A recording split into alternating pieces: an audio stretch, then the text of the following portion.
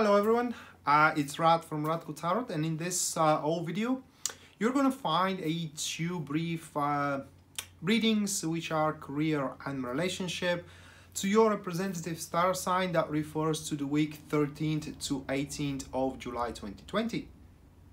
And as usual, if you do want a personal reading, you can check out the description down below, and there you're going to find a link to my website from which you can purchase such. And another thing is that I have made the tarot class a flash sale, but I never announced it to you.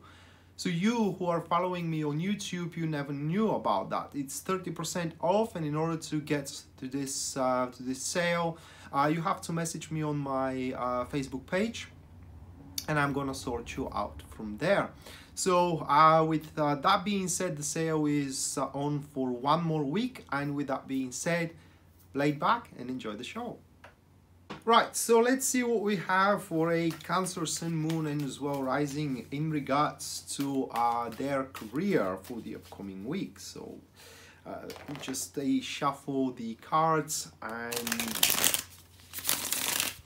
try to be as fast as possible with the shuffling, because nobody really enjoys watching me shuffle. I don't enjoy myself shuffling either. So first one we have for you in terms of career is going to be the Tower card, followed by the Sun card on the second position. Moving next, that is going to be the King of Wands. And the last one for you, Cancer, that will be in terms of career, that is going to be the Chariot card. So quite a volatile week. It is what we do have in terms of career. Based on the Tower card at the very first position, you can expect things really to go sour and shit's really to hit the fan in certain stages or in certain places in terms of your career. Now the thing is that it is not your fault, okay? And those things that are to happen are quite, how can I say, quite unexpected, that nobody could have ever predicted. Like, I was talking with a client recently that wanted to invest in a real estate, you know, to start making businesses with real estate, and the client itself was quite uncertain should she do that.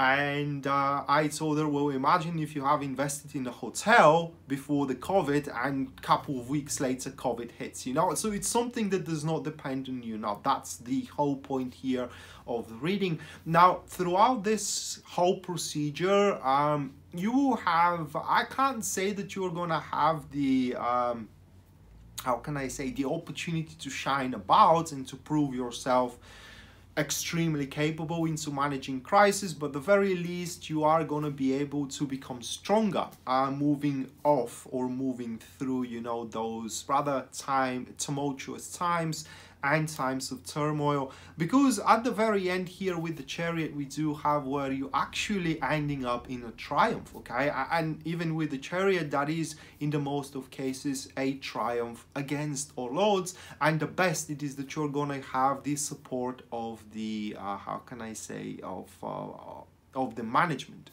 those who are in charge. That is seen here into the King of Wands. Now, needless to say, we do have the Sun card into the second position of the spread, which pretty much points that you ain't gonna like it at all. As a matter of fact, having that card in this position, it also points that there will be conflicts in between you and your co-workers, you know, in between you and your boss maybe as well. Nonetheless, your boss is gonna have your back. It is because their ambition, for what it seems, it will be to get the company or the business out of that crisis that is gonna hit the business itself, and or the crisis that hits your projects, okay? Because it doesn't have to hit the entire business, but the project that you are working on.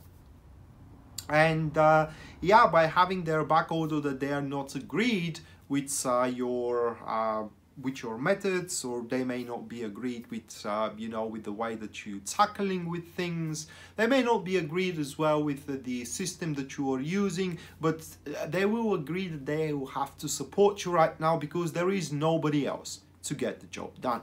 And as said, once again, you're not going to be that happy from what is going on around in terms of your career, but it's nothing that you can do about it but to gnash your teeth and really push through, which is exactly what you're going to be able to do. And at the end, you're going to be accoladed for your efforts. Okay, so really people are going to recognize for the skills you have incorporated into the crisis that you had to manage. And as well, you're gonna walk out of that thing much stronger and much more, and with much more consolidated position. So ultimately, yeah, as it's going to overwhelm you with storm, and it's going to the week itself in terms of career is going to make it rather difficult. At the end, it's going to have a nurturing and cleansing effect upon your career. And a few words for those who are looking for a job. Basically what the cards are pointing it is that they will have to satisfy with the job that pretty much goes beyond their beneath their expectations for the time being, and it is entirely up to them to decide should they get the job or not. But ultimately at the end, even though the job may not justify the expectations of the subject or of you, Cancer, you can grow in that place should you give the place a chance. So next one that we're going to have a look at, that is going to be in terms of a relationship. So let's shuffle the cards once again and let's see what you're going to have there.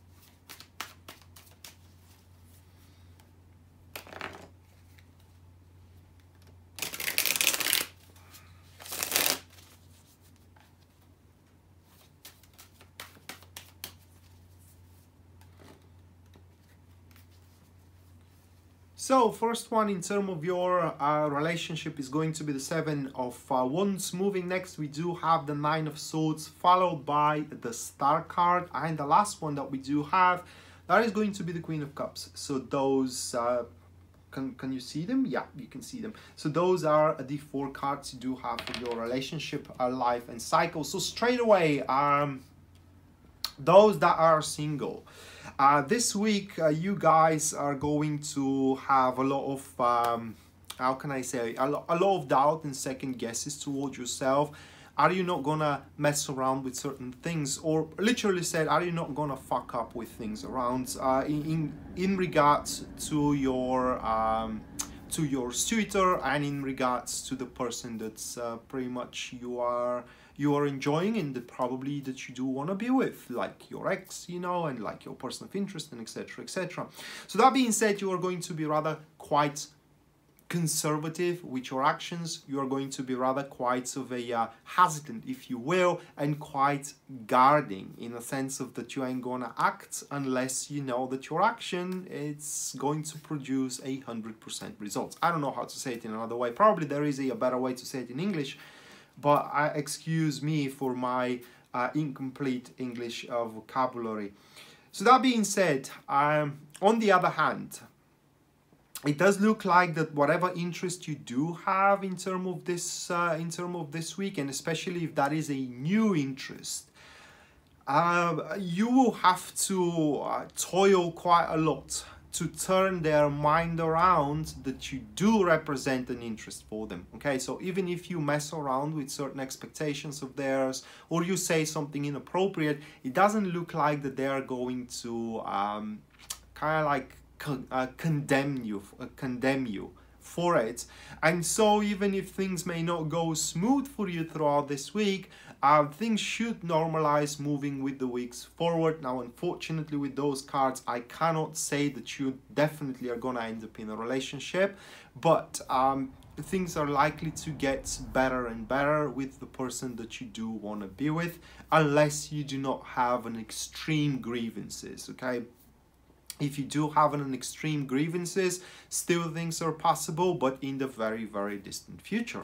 Now, in terms of if you do have a relationship, if you are one of those that are happily in relationship, or even not happily in relationship right now, the week itself is going to give you an opportunity to expand on the love you have, or rather like to unfold the love that you already reside within you and within your partner. So that is a week where you're going to have a chance to improve your relationship, to quench that relationship, to consolidate it, and so on and so forth. Now, that it is only possible if you overcome your fear that if you do something, you are going to be duped, you know, and that is very common thing in terms of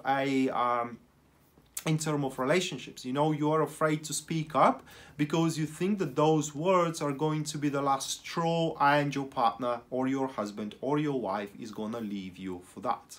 Now, and this standpoint, it is exactly what may cause you being not as happy as you can be, or even miserable into the current relationship where you are at. Now, finally, what we do have here in terms of your relationship, it is that you may have an envious person around.